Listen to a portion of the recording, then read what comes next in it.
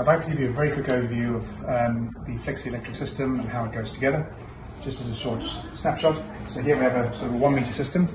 What you'll notice is there are two adjustable legs, an aluminium profile and spindle, motor and control box. What determines the length of the system is this aluminium profile, so it can actually be cut down to suit the aperture that's required. We also then provided with a 1 meter system, for example, with two arm supports. The legs attach in the same way with this mechanism. They slot into the aluminium profile.